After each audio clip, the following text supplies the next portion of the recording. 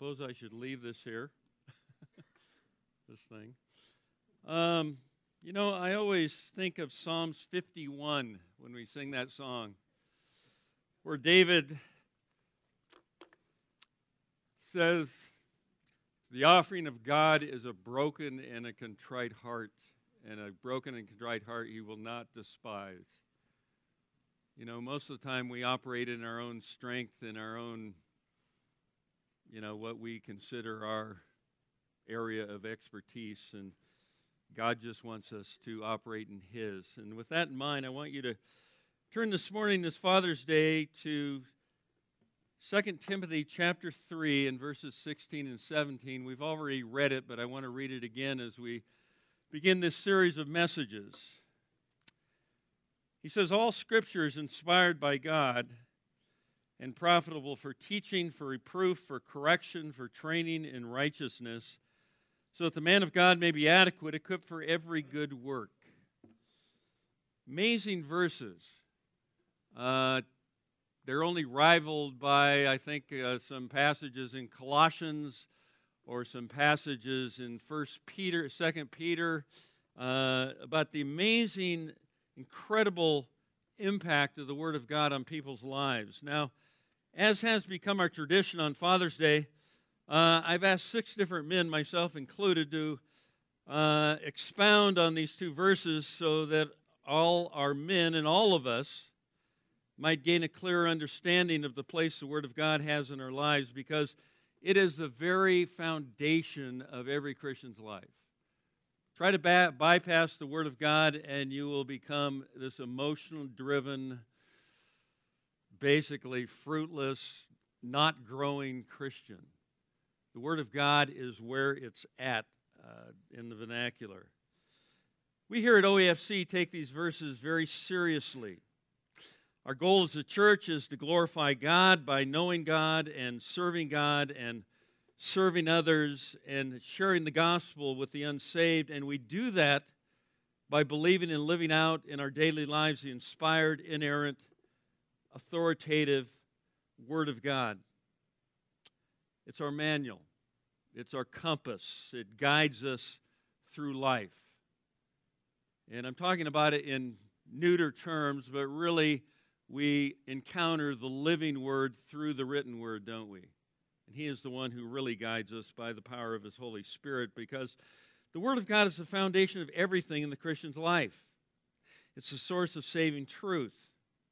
We read that earlier, where Grandmother Lois and Mother Eunice brought the Holy Scriptures, the Old Testament at this point, to bear on Timothy's life, and Timothy became a believer. He was saved. He came into a relationship with Jesus Christ.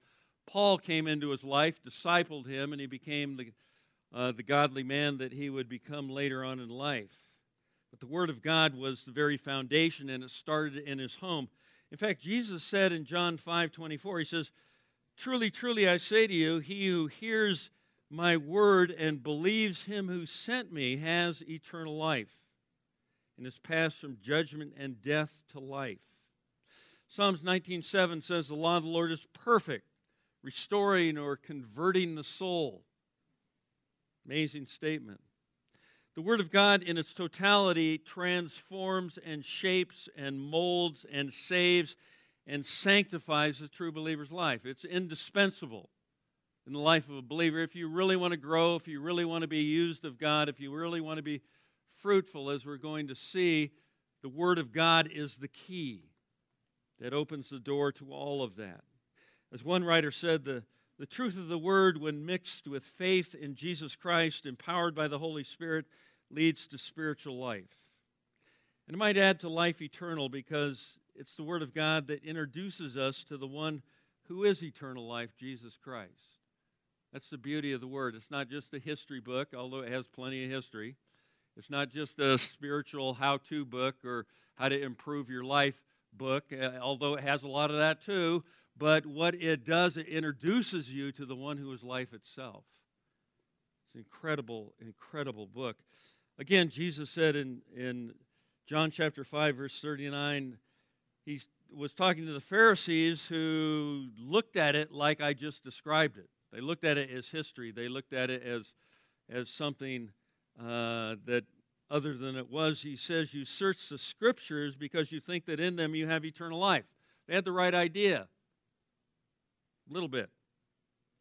Then he went on to say, it is these that testify about me, and you are unwilling to come to me that you may have life. Then later on he would tell his disciples that I am the way, the truth, and the life. No man comes to the Father but through me. The exclusivity of Christ. Because as the old rabbi turned Christian theologian Charles Feinberg, who was the president of Talbot when I went there, he once said, I find Jesus Christ on every page of Scripture. I love that. Why? Because he had a mindset where he was looking for Christ. He was looking for typology. He was looking for references to the coming Messiah. And then as he read the New Testament, the life of the Messiah, the doctrine concerning the Messiah, he saw Jesus Christ everywhere because Christ is everything.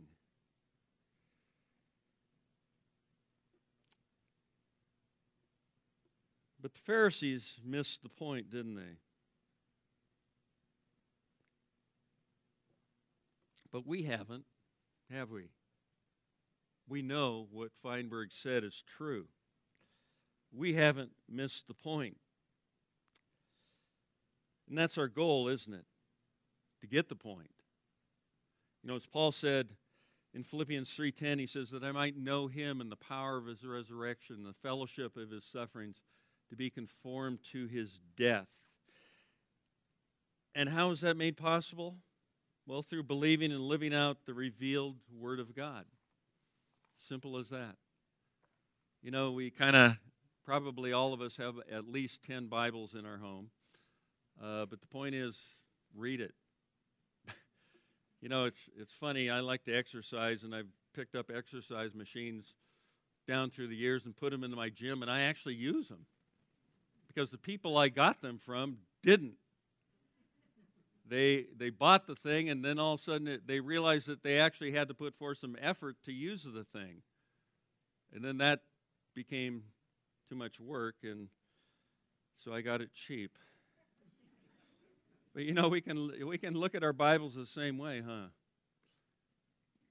You know, we've got 10 of them, but which one do we read?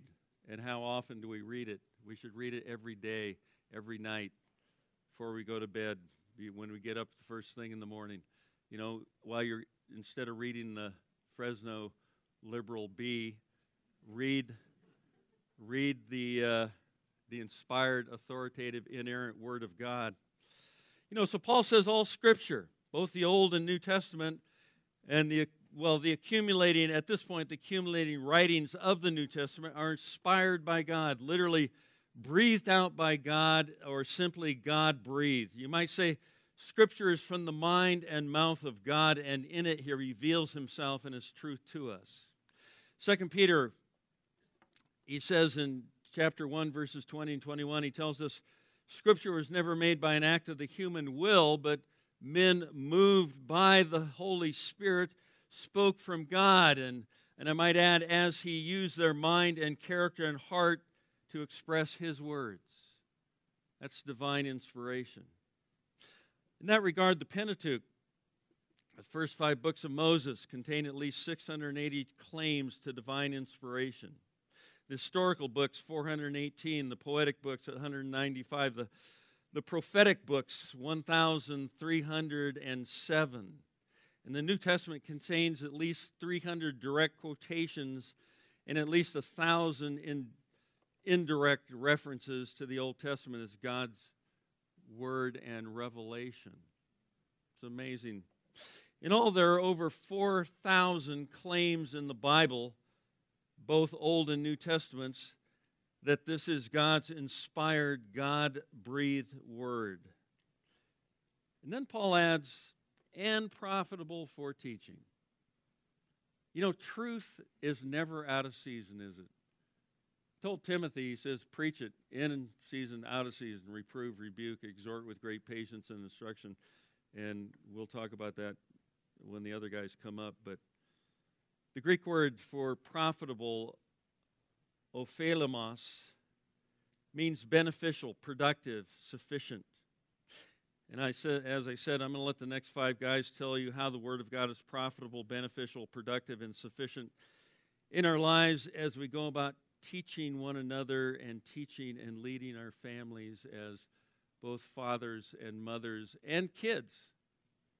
You can let the Word of Christ, as Colossians 3:16 says, dwell in you richly with all wisdom, teaching and admonishing one another. And the word admonishment means to counsel with the idea of correcting a behavior and bringing to bear the right behavior. So, I'm going to ask Brother Dave Calaccio to come up and tell us how the Word of God is profitable for reproof.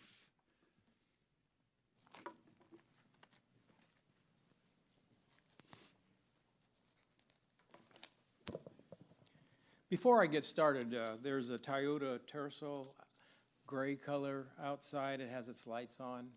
So if someone has that car, they need to go out and check their lights.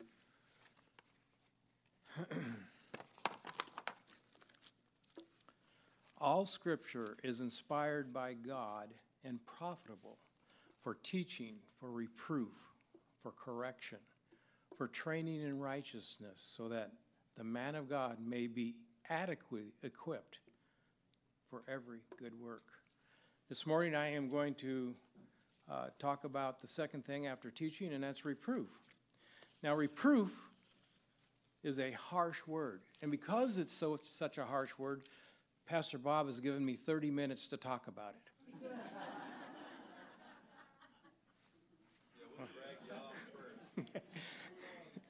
Okay. Anyway, it literally means to rebuke false teaching, to rebuke error, and to rebuke sin. Hebrews 4:12 says, "For the word of God is living and active and sharper than any two-edged sword, and piercing as far as the division of soul and spirit, of both joints and marrow, and able to judge the thoughts and intentions of the heart." So we have the word that just goes deeply into our bodies, not only our bodies but our souls, as I just read. So reproof is to comfort someone, reproof is to confront someone with a view towards convicting them of misbehavior, not to tear someone down, but to restore them. So we have to remember, reproof, as Bob said, is profitable for us. And it's a view towards convicting someone of their sin to have them come back into the fold. God's word is powerful. It builds us up. It gives us joy, peace, love, and hope. That is why we confront our brothers and sisters, to bring them back into the fold. Jesus tells us the parable of the lost sheep and how important it is to find that sheep. That is a picture of reproof. Paul tells Timothy in 1 Timothy 5:20, "Those who continue in sin rebuke in the presence of all, so that the rest also will be fearful of sinning." Wow, that's scary. So reproof is done so others see it. Not many of us want that to happen. So let me interject here the first part of that verse. Those who continue in sin. And who are they? They're the lost sheep. Okay? Church discipline in Scripture makes it clear that 2 or 3 are to go to that person about their sin. Then, if any continue in it, they are brought before the congregation. So reproof is not exposing everyone's dirty laundry. That is not at all what God's word tells us to do. We are to reproof in love. We are to reproof to bring our brother or sister back into a relationship with our Lord Jesus Christ. Many people believe falsely that it is the work of the pastors or elders. Not so. It is the work of all believers. All of us need to shine our light in the darkness. So the word builds a foundation of truth, but that also is accompanied by work of conviction. By confronting our brother or sister, we are trying to turn them from their error of their sin to save their soul. And we do that in a loving way. Therefore, the word is not just a builder, it is something that rips and tears and sheds what deserves to be torn, which is false doctrine and sin. It's like a doctor with a scalpel cutting out cancerous tumors. That's exactly what reproof is. It's getting inside of us, inside our hearts, inside our minds, and wants to cut out that sin that was in our lives. As we listen to the Word of God, as we read the Word of God, as we study deeply the things of God, it begins to cut away the sins in our life. Therefore, the first rebuking rebuking work of the Word then is towards the sin in the life of a believer. It's in our lives. God works in our lives because we claim Jesus Christ as our Lord and Savior. The Bible not only teaches the truth of God, but it also teaches the truth about ourselves and gives many warnings and rebukes about our conduct. It's easy for me and for others to look out there and say, wow, what a sinner that guy is. Whoa, what a sinner that lady is. But first, we need to get the log out of our eye before we talk about someone else's sin. So remember that also. The Bible is a very honest book, and it never whitewashes any of God's servants who appear in its pages. I'm talking about Abraham, Moses, King David, and that's just to name a few. Their faults and failings are all clearly set forth so that we may learn from them. As for ourselves, when we read the Bible, we are to take the blinders off and see ourselves as we really are in the sight of God. And that can be a painful experience. We constantly fall into sin and give way to temptation. And when we come to the Word of God, it rebukes us. We may succeed in keeping our conscience quiet for a time, as long as we keep clear of the Bible. My challenge to us this morning is let's read the Bible. You probably say, Dave, I read the Bible. Oh, let's be honest. Do you read it every day? And if you do, I say, praise the Lord. But what I'm really saying is let's get serious with God. There will be verses and passages that make us feel extremely uncomfortable. And I say, hallelujah. Why do I say such a word? Because they bring us that we have grieved the Holy Spirit. So by getting into the Word shows you your sin, and you're grieved. If you have the Holy Spirit in it, you're going to be grieved, and you're going to want to confess that sin. You're going to get right with God again. And until we take the reproof to heart, repentance and confession, we will never know inner peace or make further progress in our walk with the Lord. Let me close with this scripture. It's from 1 Timothy 4:8. For bodily discipline is only of little profit, but godliness is profitable for all things, since it holds promise for the present life and also for the life to come. Let's pray.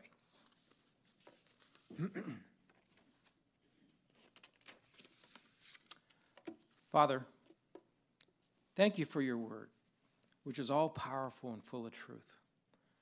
Lord, godliness actually is a means of great gain when accompanied by contentment. For we have brought nothing into the world, so we cannot take out of it either. Lord, help us to fight the good fight of faith and keep our minds on you. May we learn from your word this morning. In Jesus' name, amen. Thank you, Dave. Don? I'm here. Good morning. I think I drew the short straw on correction, but I'm okay with that, for those of you that know me.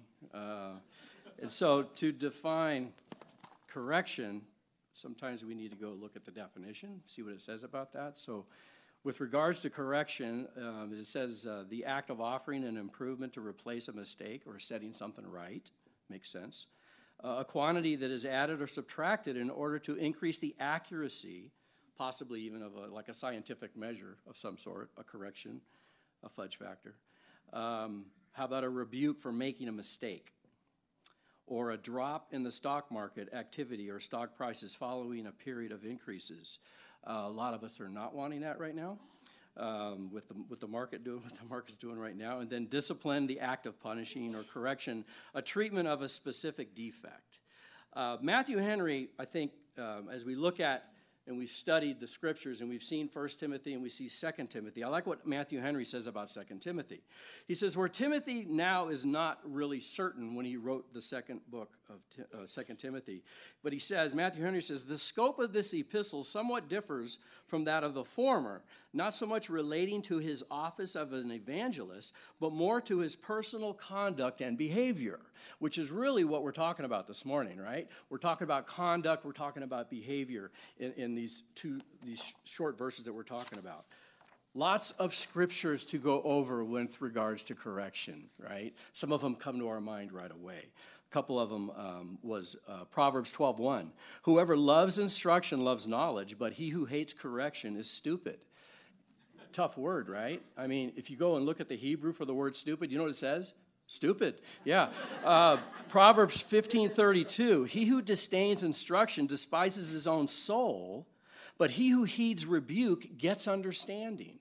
That kind of encapsulates it in many ways as we think about what correction does, okay? So when I think about correction and we're looking at the scripture and we're seeing what the scripture does in our lives as far as correction, oftentimes we as human beings deal with correction on a horizontal level with each other. So we have this vertical correction that comes through the Word of God, and we're going to talk about that, and we're going to overlay that with a lot of what is said this morning. But then there's also this horizontal correction thing that we talk about. Dave touched on that, and the other guys will also touch on that. So when I think about that, I also think, what is the intent? What's the intent? When somebody comes to you to correct you, what is the intent? You oftentimes feel that. You know if the intent's good or bad, right? So for those of us who know God and seek Him, we know that His pleasure's for our good and not for our hurt, right? We see the scriptures, and we know that His intent is for our good. For those of us who know mankind and seek Him, know that His pleasure is not always for our good, and yes, sometimes is out to hurt us. So, when we think about correction, when we think about intent of the people that are possibly coming to us, because we can read the Word of God and we can see where it instructs us and it teaches us, and yes, it does correct us. But we also need to look at it when we're dealing with each other on an individual basis. What does that correction look like? I did a talk one time on when it's wrong to be right. Anybody kind of understand what that's all about, right? So God's intent is always good. Man's intent can be good or bad. And when I think about that, I think of obviously the wrestling with the flesh and the spirit. We do that on a daily basis, right? Like PB has said in the past, when you become a Christian, all you've done is increase your options by one. Now you get to wake up tomorrow morning and say, am I going to live for God or am I going to live for me? Am I going to live in the spirit or am I going to walk in the flesh? Kind of simple. I'm a binary guy. I'm a programmer. Life is easy that way. So when you have two choices, you get to make the choice. What is the choice you're going to make? How are you going to live? Are you going to live for yourself or are you going to live for others, right? So when I think of Romans 8, I'll just read this. There is therefore now no condemnation to those who are in Christ Jesus, who do not walk according to the flesh, but according to the Spirit. For the law of the Spirit in life in Christ Jesus has made me free from the law of sin and death. For what the law could not do, that it was weak through the flesh, God did by sending His own Son in the likeness of sinful flesh on account of sin.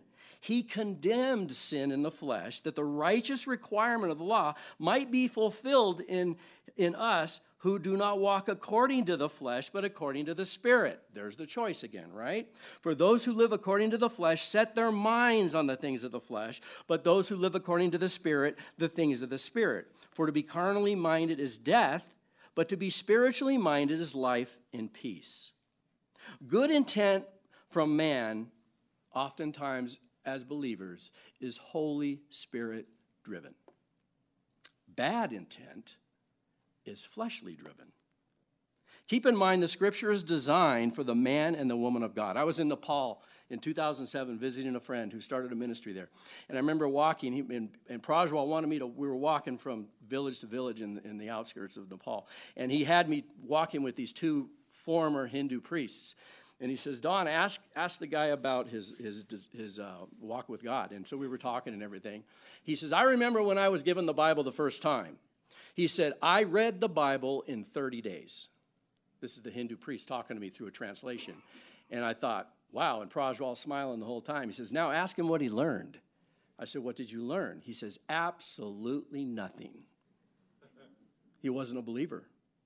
He had his eyes weren't revealed to the Scriptures. And he unpacked this through this walk from village to village, speaking for an hour and talking about his life and how he got converted by the Scriptures and coming to the full knowledge of Jesus Christ. Pretty amazing to have read the Scriptures, to read the entire Bible in 30 days and to know absolutely nothing about it. So, the Word is our daily mail. It's your daily mail if you're a believer. Now, I'll ask you one thing, and this, you guys, it's a rhetorical question, is when you read the Word, does it mean anything to you? Because if it doesn't mean anything to you, it might not be your mail. If we look to the Word of God and follow its instructions, we shall be made men and women of God. I have a friend who on a daily basis, and PB's already mentioned this, does not read man's word until he first reads God's word. A tall order with all of us who have devices in our hands that give us incredible access to vast amounts of data. This device can be used for good or for bad, right? We know that. I read once more I'm going to read from Hebrews 12:11. Because we need to hear this loud and clear. Now, no chastening seems to be joyful for the present, but painful. Nevertheless, afterward it yields the peaceable fruit of righteousness to those who have been trained by it. And all God's people said, Happy Father's Day.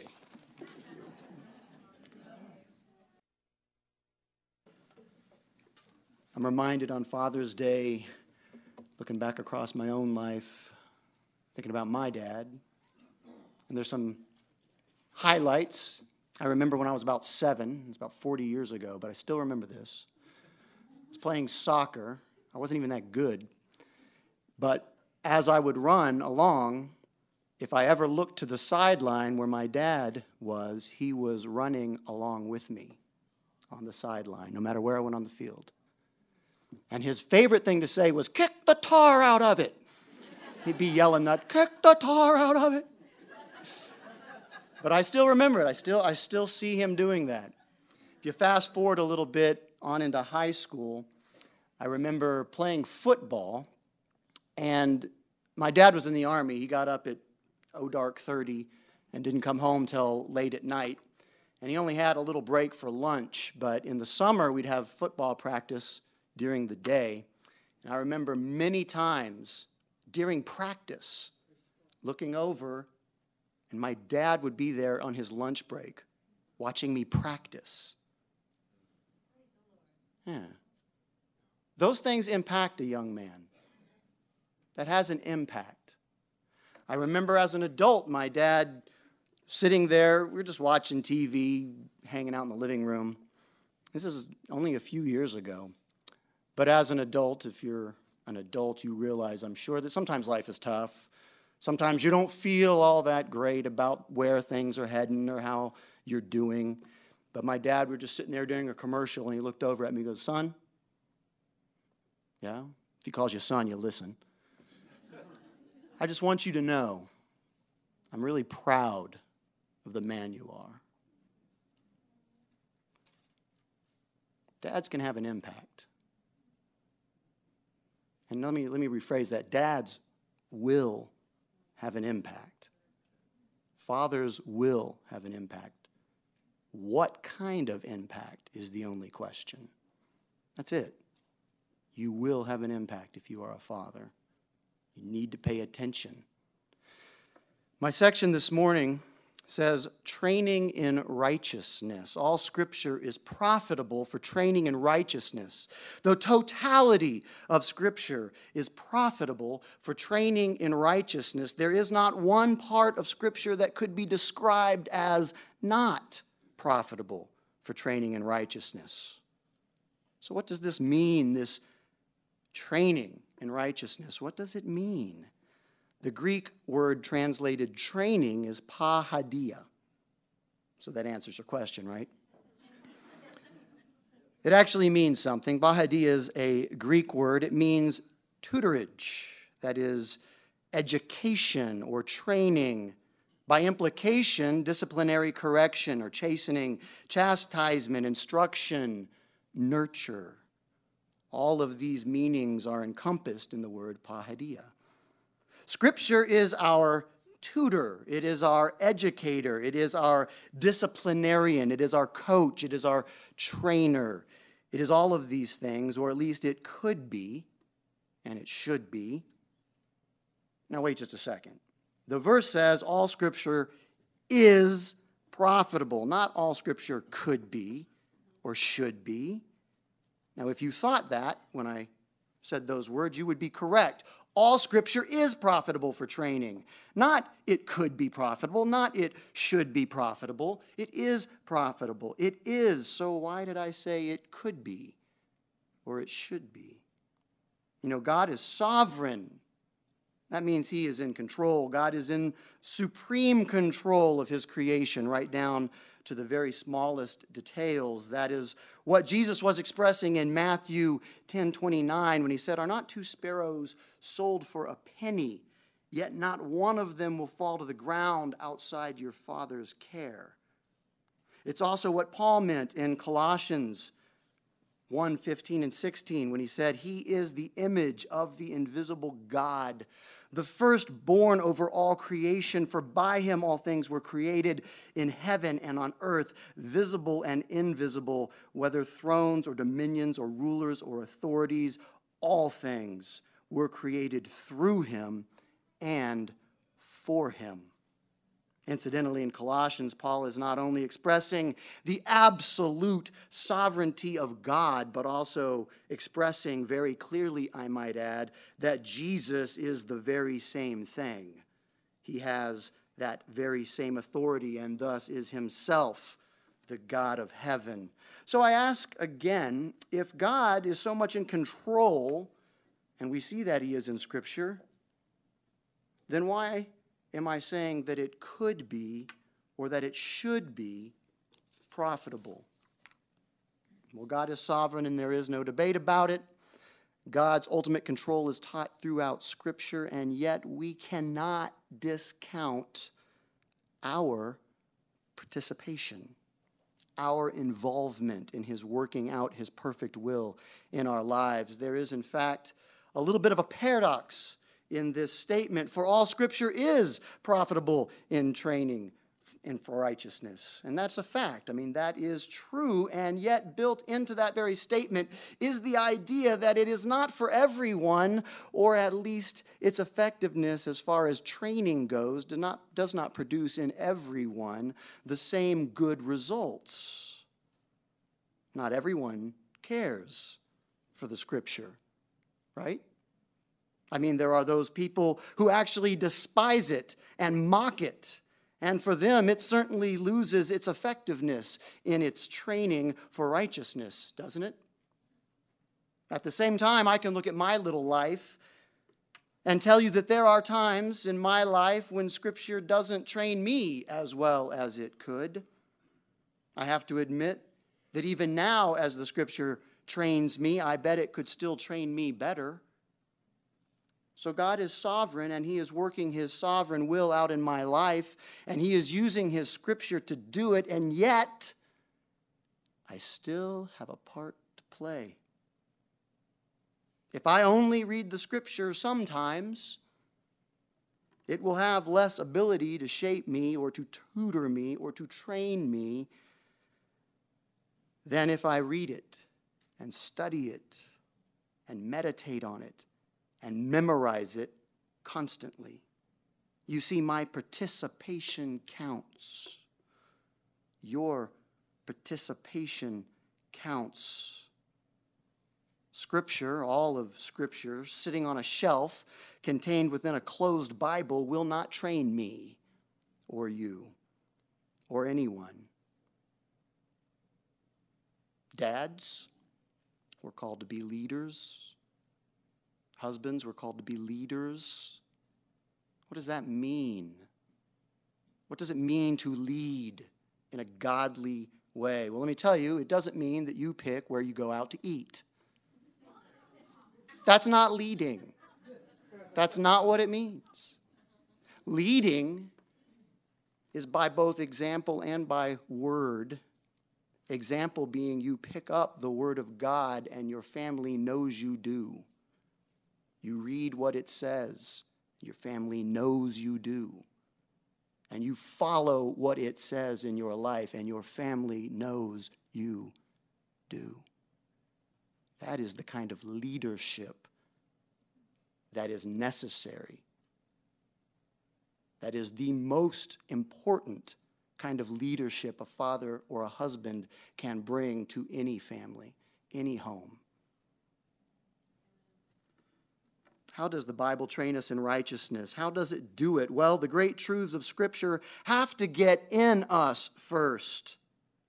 And then we must apply them to our lives in faith that God is true and will produce through this activity, this training in righteousness. The righteousness that is spoken of is that of Christ-likeness or Christ-like character. All Scripture is profitable for training us to be like Christ. You want to be a good dad? You want to be a good father? You want to be a good husband? Be like Christ would be in that position. How do you do that? Through the Scripture and applying it to your life. This is what is meant in Romans when it says that we are to be transformed by the renewing of our minds. What will transform us at that level? Only God can do such a thing. And He has chosen to do it through His Spirit working through His Word. But we must remember God generally does not work outside of us, but He works through our effort. You can actually participate in God's working in your life through your dedication and the constant study of His Word. So, Dad, what are you waiting for? All Scripture is profitable for training in righteousness. So let's do something about that.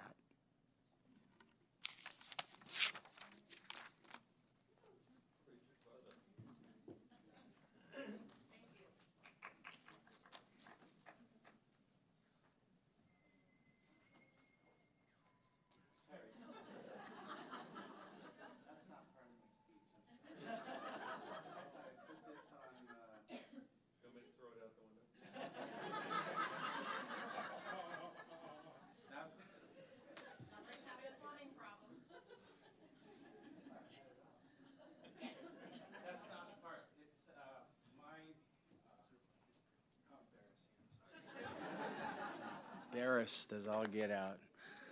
Oh man, I'm glad God is patient, merciful, kind, loving, understanding, because we're just a bunch of humans that come short. And what I was asked to share, first of all, it's an honor and a privilege. Thank you, Pastor Bob, for allowing me to share with you guys. This is the first time I come before you in front here, and it's a big responsibility. It's a privilege, and I'm very nervous. Okay, that's the truth. And I have brothers here that know the word way more than I do, but I'll give it my best shot. So my word is adequate. The word adequate. The opposite of adequate is inadequate. So right? Maybe I missed my calling. I shouldn't have been a plumber. I should be stand in front of people and make them laugh, right? It just comes natural. It's not my goal, Lord. I don't want them to laugh, please. Adequate in the Oxford Dictionary. I looked it up, so I had to put down my plumbing tools and say, okay, I got to take this serious because I want to be adequate. I want to be an adequate man of God, just like I want to be an adequate plumber. When we were in the military, and Mike Rollinson knows this, you have to have adequate training, the adequate equipment to carry out the mission. And as fathers, we need to have that. We need to be adequate to train our children, to bring them up, to be the father that we need to be according to the Word of God. So I looked it up, and adequate means satisfactory, acceptable in quality or quantity, and inadequate, and this really stood out, lacking the quality or quantity required, insufficient for a purpose, and there's a synonym here. It reads, unable to deal with a situation or with life. Inadequate man, sad and solitary. Inadequate to the task. So my question to us is, are we that adequate father? Okay, are we bringing up our children and training them? Forgive me, I'm very nervous. Pray for me as I speak, please. 2 Timothy 2:15, study to show thyself approved unto God, a workman that needs not to be ashamed, rightly dividing the word of truth. Okay, so in order to be adequate, we must study God's word. We must look at it and study and put his word in our hearts so that through this we can train our children and we can not be ashamed when God examines our life. So if God were to examine my life and my heart now, are we going to be ashamed? Okay. So this is good for reproof, for correction, for instruction in righteousness, that the man of God may be complete. Put my glasses on. Colossians 3:16. Let the word of Christ dwell in you richly in all wisdom, teaching and admonishing one another in psalms and hymns and spiritual songs, singing with grace in your hearts to the Lord. 2 Timothy 2:24, and the servant of the Lord must not strive, but be gentle unto all men, apt to teach, and patient.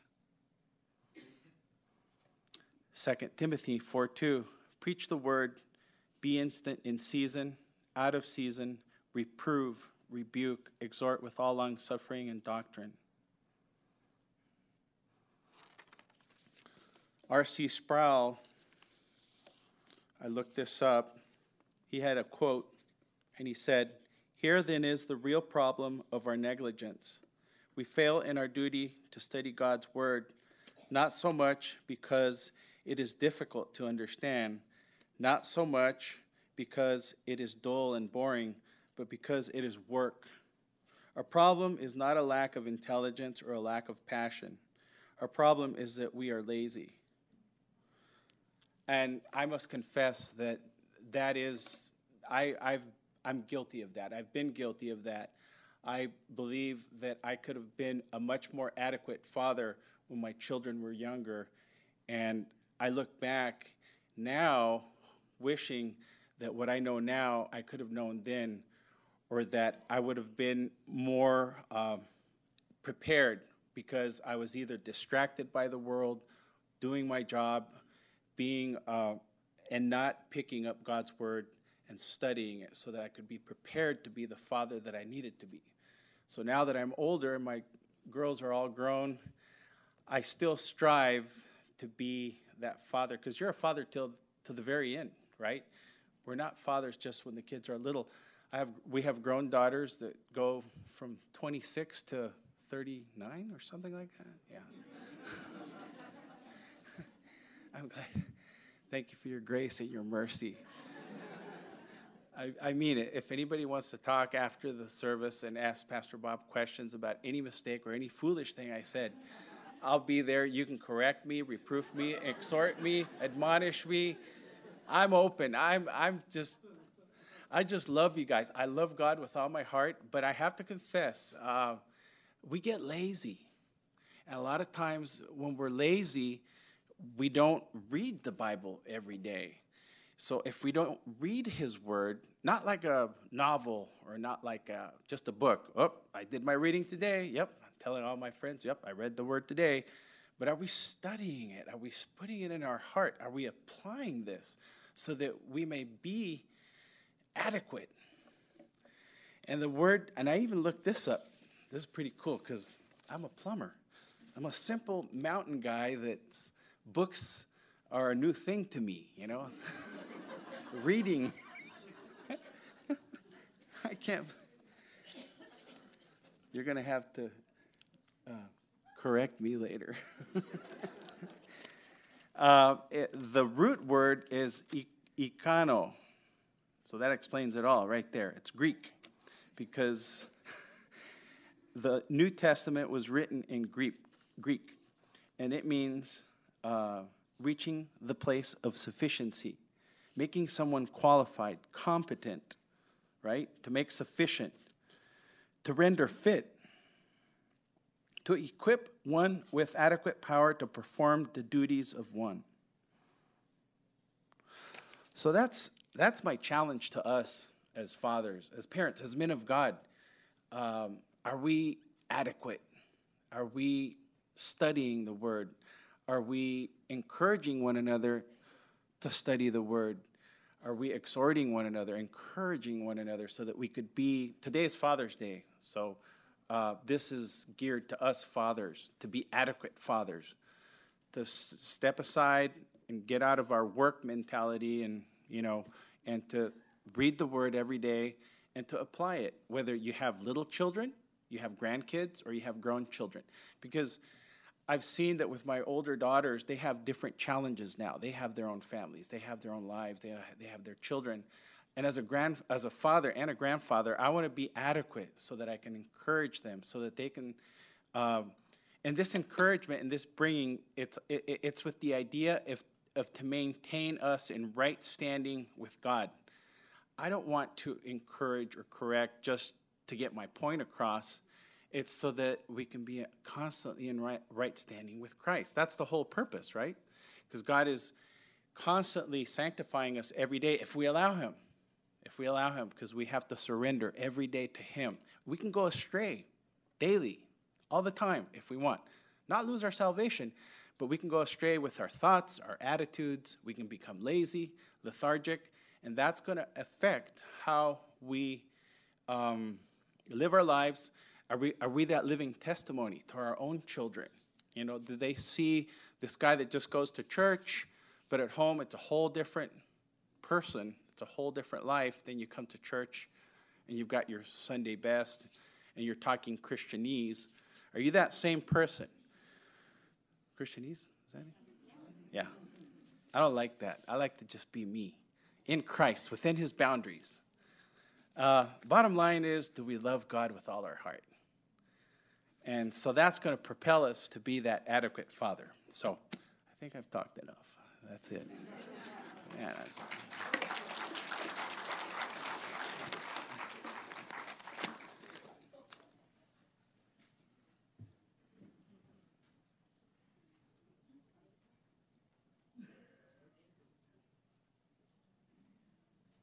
It's actually not me. Does anyone know where Dave Mulkey is? Dave Mulkey. Oh, there he is.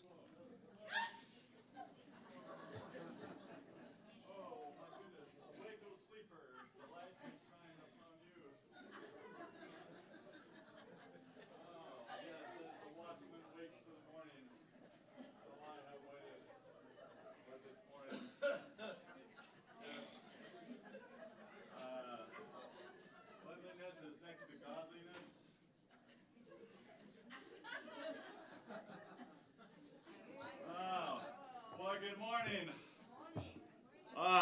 Yes, good morning. Well, John 3:16, is that it? No, this is 2 Timothy 3:16 and 17, that's right, yes. Yeah, well, Good morning. Equipped for every good work. Excuse me. I need to equip myself. Oh, wow. I like being equipped. I like being equipped and ready to go for the day.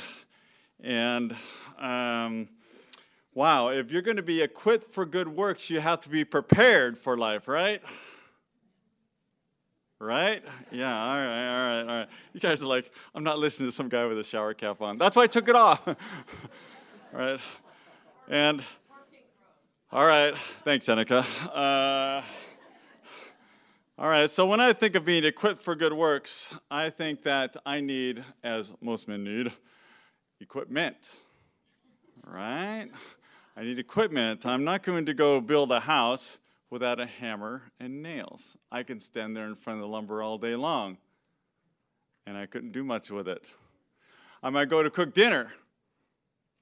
I couldn't do much with the food on that stove until I had a pot or a pan or fuel to light the fire. So we are to be equipped for every good work. Although, and we have good equipment here. You have to keep your tools in order. You need to keep your wrenches and your other tools going in the right direction. Although we're equipped for good works, right? And so when you learn to use your tools properly, you can do good work. If you don't use your tools properly, you cannot do good work. You should at least try, I suppose. But if you want to do good works, you need to use your tools. Although the good works that we're called to do, this won't necessarily believe in the name of Jesus Christ. So yeah, that's not going to work real well either. Hammer, maybe I know, a hammer won't work, but I can use power tools. Yeah, air compressors. Isn't that right, Madam Blueberry? All right, yeah, you'll get that one in a minute. My power tools are at home, but the power tool that I'm referring to is Jesus Christ. He is the power behind our words. Now, I've heard everybody else ahead of me get up and say something to the effect of, you need to read, right? You need to read the Bible. So, I have my power tool prearranged right here. So we have different tools than a wrench and a hammer and a saw, power saws and air compressors. We have the Word of God. And just as these are tools and equipment, they're also weapons. They're weapons, yes. Did I hear a little old lady say amen? Yeah. Oh, I'm sorry. I'll just, No, I must not have. That's it. Far be it for me to be deaf. All right. So, 2 Corinthians 10, 3-5. Let me read that for you. For though we walk in the flesh, we do not wage war according to the flesh. For the weapons of our warfare are not of the flesh, but they have divine power to destroy strongholds. We destroy arguments and lofty opinion raised up against the knowledge of God and take every thought captive to the obedience of Christ.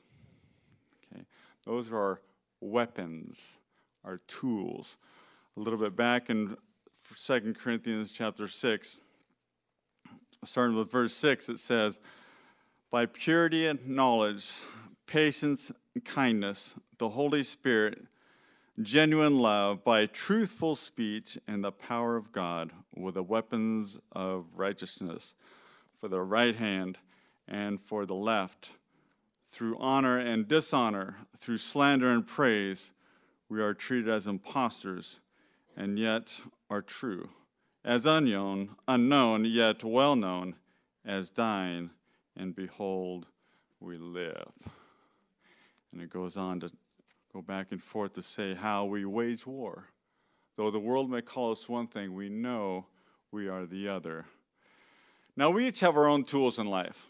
Some use wrenches, some do not.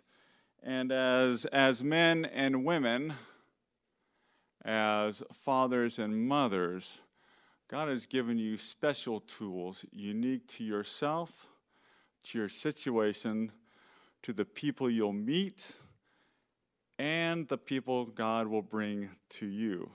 He's designed you to speak for Him through His Word, through reading His Word, and through knowing His Word. We need to be wise and discerning. Yet that's not exactly enough, because we must be, now if you're going to write down, you can write this down, we must be willing to serve. We must be willing to be equipped, to use it for good works. We must be willing. Second, we must be practiced. We must practice the tools of our trade. If we don't, we won't be any good at it. And the only way you get good at it is to at least try. Okay? If you goof up hammering a nail, you pull the bent nail out and you try again. Because you know people can do it, and you know you can do it. And Romans 6:13 says, do not present your members to sin as instruments for unrighteousness, but present yourself to God as those who have been brought from death to life, and your members to God as instruments for righteousness.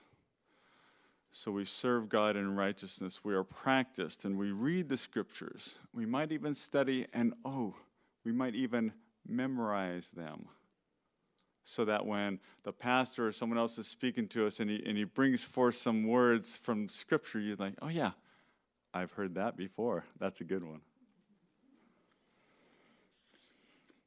The last thing you must have is you must have courage for action. You must be willing to step out to prove your faith through action. You look at the prophets in the Old Testament. They weren't anything until they opened their mouth and started speaking. They weren't anything until they act, and then God used them. We must step out on faith and act. And come what may, we belong to God, or we belong to God. Galatians 6:9 says, and let us not grow weary in doing good, for in due time we will reap a harvest if we do not give up. So I saw some people climbing this past week, and they did not give up, and they made it. Easy practice for what is to come. What is good work? Anything that brings God glory, that gives God the credit, anything that seeks someone's highest good and brings them closer to God, being a vessel of honor for God and His good work. So now, as Hebrews says, let us follow Jesus, the author and perfecter of our faith, who for the joy set before Him endured the cross and despised the shame, and is set down at the right hand of God the Father. Amen and amen. Dear Jesus, I thank you for your word.